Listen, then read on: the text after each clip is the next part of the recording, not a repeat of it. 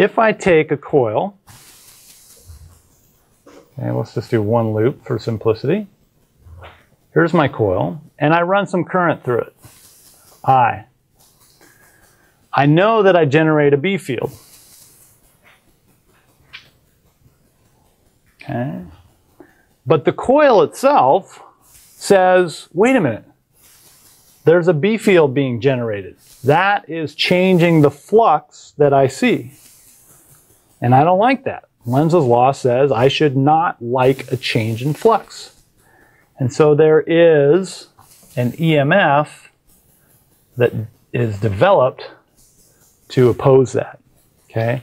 So the changing B field through itself, through the same coil,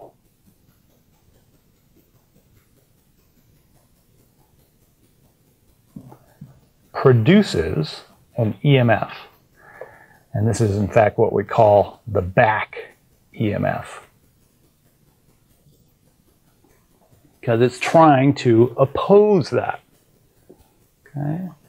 What is that quantity?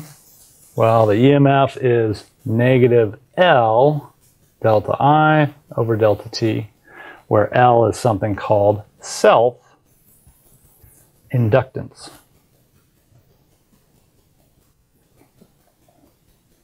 Okay, and so here's the catch. Any coil is an inductor. Inductors are something that you've probably played around with already in the lab. Any coil loop is an inductor. Meaning if you try to run current through it, it's going to generate a B field. The loop itself doesn't like that changing B field, and so it's going to fight back against you with this back EMF.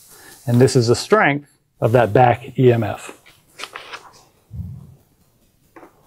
So we don't have to do it with just one loop. We can do it with a bunch of loops.